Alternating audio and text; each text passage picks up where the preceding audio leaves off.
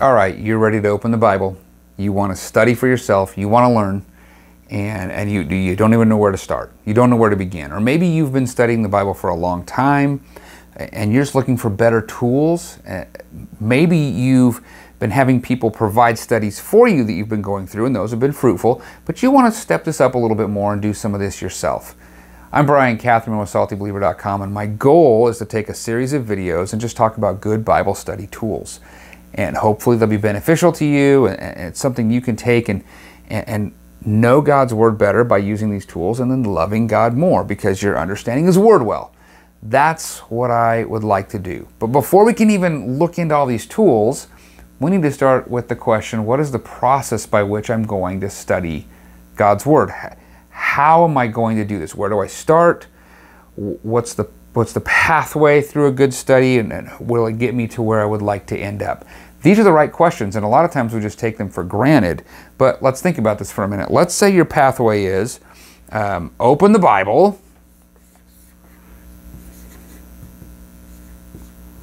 and take whatever it says and directly apply it to me right now. Well, that could be a little bit problematic. For example, without a good pathway, without good tools, we could take something like Jesus' statement that says, "We're like, if your hand causes you to sin, cut it off, and cast it off. If your eye causes you to sin, gouge it out and cast it away, because it's better to enter heaven without a hand or without an eye than to enter hell because of sin." Okay, most of us would recognize that's probably hyperbole.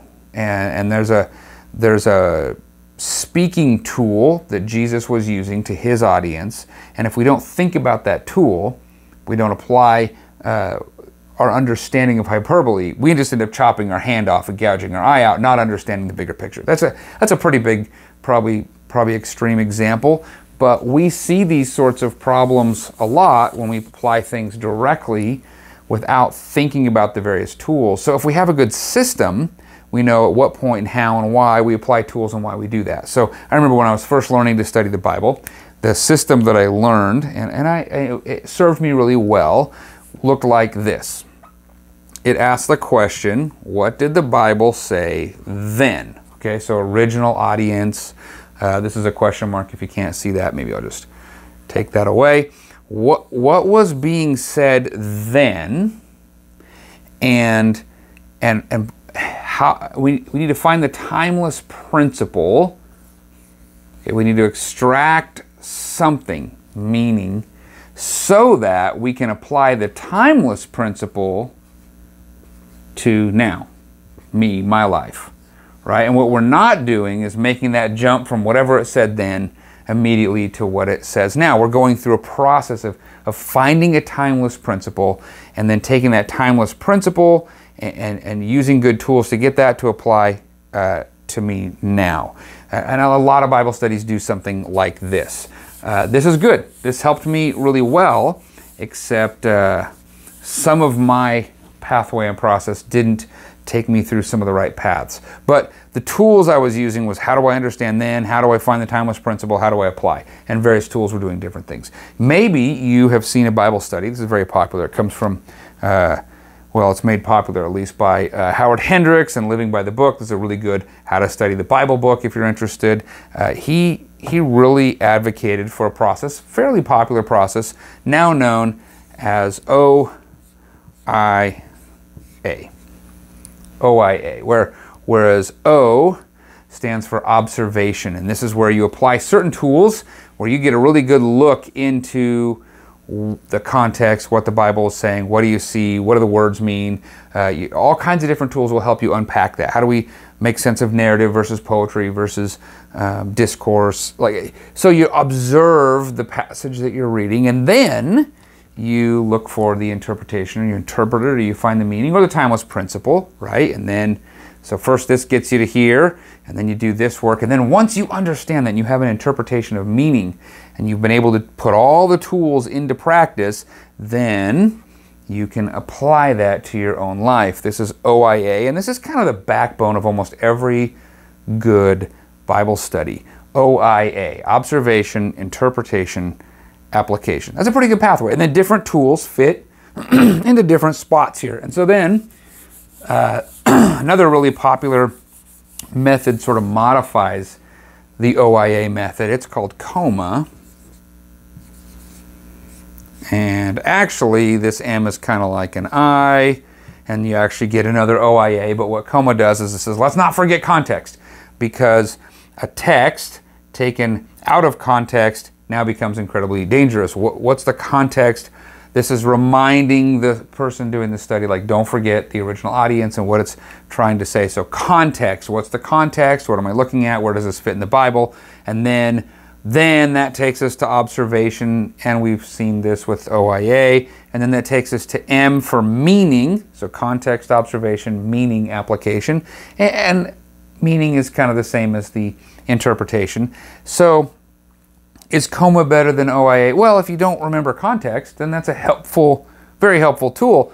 But the reality is, in the OIA method, context is part of the observation process. You use the context tools, original audience tools, when you're doing the O part of OIA. And this thing gets expanded more and more and more, to the point where I've seen an OIA expanded in greater detail to multiple different parts and pieces. But a lot of these pieces, if you're going to be reminding the student of the Bible anything, context is good, but I think gospel should probably be the piece that gets added. So there is a method that I really like. I've sort of adopted this in my own sermon preparation, class preparation, and I first saw this with the Charles Simeon Trust stuff. David Helm is a big advocate for this, and basically it looks a little bit like this. So you have the text, right? And we need to understand what it meant to the original audience. So I'm going to put like original audience, okay? This is context, right? We're getting context. And there's a whole set of tools that can be used right here to help us do this work. And so we use those tools. And this is where the step that's really helpful. Once we understand the original audience meaning, what it meant then, I'll just put a then. We need to reflect on this. They call this maybe a theological reflection or just a gospel reflection. How does the death, burial, resurrection, the perfect life, the ascension, all the pieces of what Jesus Christ did, how does that shape and inform what this message was and how it brings us to today? So we run it through this lens of how the gospel shapes it. And then we bring it to now. Then we bring it to today. Right? And there's a series of tools that we can use to help us to understand this part and even this part. And if you're a preacher or a teacher, the Charles Simeon Trust, where I've seen this before, uses tools to help us to communicate it and teach it. But also, there's just a process of understanding how does this work today? And the reason I love this little picture is because if we circumnavigate these steps, right? If you figure out, what did the original audience, how did they understand it? How did they take this? How was it intended? And you bypass the cross, and you kind of go this way. They do a much better job teaching this than I do. If you're going from here to here, you end up with this moralism, which is not going to be healthy, and it's not going to get you to what the Bible's trying to say. It's going to get you to something else. Or if you just go straight from the text up to, here's the cross, here's Jesus, and then we take that to today, then you sort of end up with this spiritualization that takes things out of its appropriate context, and then you have the risk of losing the appropriate meaning, and you end up with some pretty weird places.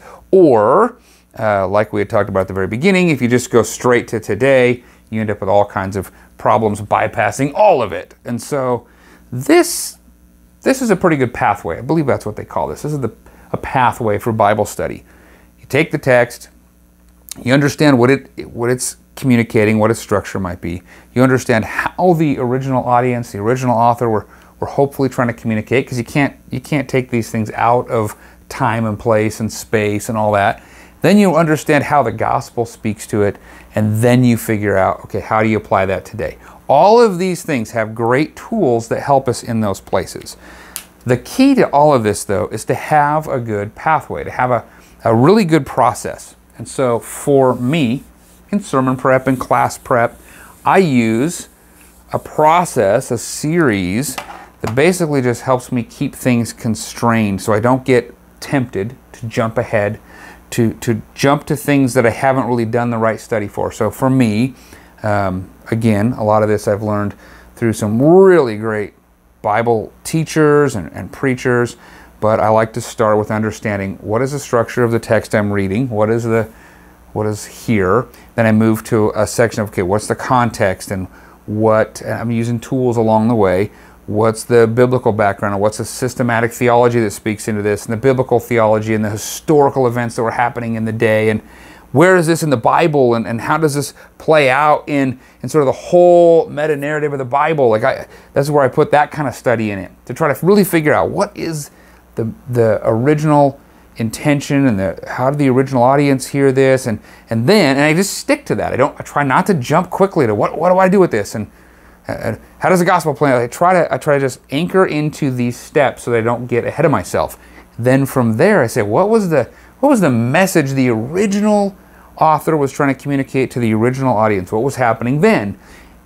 My next question is, how does the gospel influence this message? And where does the gospel message fit with this in the whole of the Bible? That way I'm not jumping ahead or spiritualizing or moralizing. And then from there I say, okay, well, how does this message then speak to today? How it went through basically what it meant then, through the lens of the gospel, how does it speak today? And then at that point, and so I see there, this is where I find meaning. And then as a teacher, I go, okay, how am I going to teach this? What are the applications that come of this? How does this play out? So the point I'm getting at is you have to have a good process. You need a good pathway. Then you know where the tools fit and how to apply the tools. There is a ton of different processes and pathways out there, and a lot of them don't do a lot of this. They skip steps. They skip the gospel, or they skip original audience, or sometimes it's just, what does this mean to you? And we've just jumped straight from text to today, and we've missed all these steps. So when you do that, you're taking away a great opportunity to engage with tools that will help you sort of unpack and unlock various things and see this for what God would have us to see it in. You don't want to miss that. So my encouragement in this video is, have a good process, have a good pathway. If nothing else, OIA, observation, interpretation, application. And remember that in the observation stage, you're bringing in original audience and context and all those sorts of pieces. In the interpretation or meaning phase, you're bringing in how the gospel affects that whole thing. In the application phase, you're bringing it to today. OIA. Simple, easy. I hope this helps you. My encouragement to you is that you would have a process.